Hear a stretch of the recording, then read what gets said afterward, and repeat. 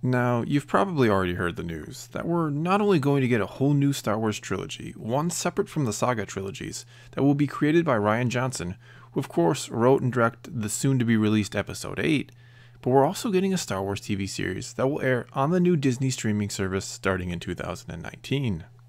And my best guess says there's been pretty much three reactions to this huge news from Star Wars fans. One being a feeling that it's a great time to be alive and be a Star Wars fan because we have so much to look forward to now. While at the opposite end of the spectrum, there's no doubt those of you out there who feel Disney is now on the verge of destroying Star Wars by giving us way too much of it, and essentially attempting to milk it for all it's worth, while most of us, myself included, probably fall somewhere in between those two extremes. And though I put myself in the middle, I do lean heavily towards the side that is just happy to be alive in a time of so much Star Wars. But there is a part of me that fears what oversaturation can bring about, because, at least in my opinion, Star Wars is something special. They're not just movies or shows. The release of a new movie feels like an event to me, and I wonder if it's still going to feel like that in 5 or 10 years when we keep getting new movies every year, and there are, for all we know, multiple live action and animated shows running. And again, maybe that's just a silly fear, who knows.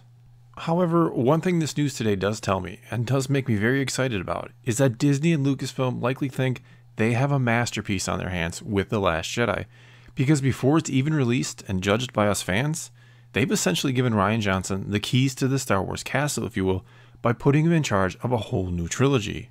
And when I say whole new, I really mean it, because even though we've been given virtually no details about this new trilogy, we have been told that it's going to be completely separate from the saga films, and be set apart from anything we've seen before, which leaves the door open for anything from an Old Republic trilogy to something set in the sequel trilogy era that has nothing to do with the characters we've been getting to know,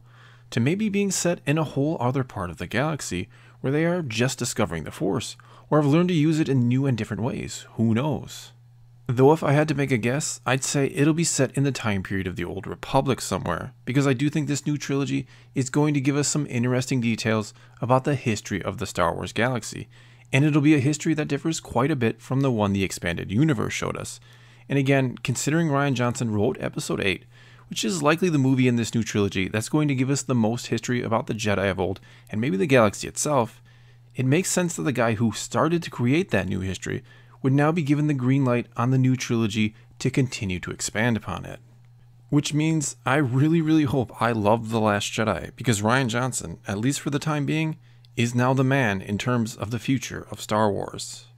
Now, as for the newly announced television series to air on the Disney streaming service, I'd be stunned if it wasn't set in some already well-established time period and feature maybe some familiar characters. Now, why do I say that? Because a Star Wars movie is going to lure huge crowds to the theater, no matter what, even if it's something new and completely different. People go to see Star Wars movies because, well, it's a Star Wars movie, and it's always a fun, action-packed spectacle. However, a Star Wars show, which will have a fraction of the budget of even just one movie, that must spread that budget out over multiple episodes, is not going to be the same type of action-packed spectacle. It'll be the story that attracts and hooks people, and in order to get them on board in the first place, especially considering this will be on a pay service, though Disney has promised it'll be cheaper than even Netflix, it's going to take something familiar to get people on board, in my opinion. And let's be honest here, Disney is going to hope this new Star Wars series is what sells this new service in the first place, and the best way to do that is to promise people good old familiar Star Wars, not try to sell something new to them. And that's not to say there won't be other shows down the road that don't branch out and offer different or even new eras or aspects of Star Wars, but I'd be surprised if they take huge risks with this first show that, again, will have to sell the service. And if I had to make a guess again here, I'd say this show will be set post Episode 9 and will have at least some appearances by characters that survived the current trilogy. Why? Because that'll be the Star Wars freshest in everyone's mind, and promising to continue the story of Episode 9 sounds like a good way to sell this new series.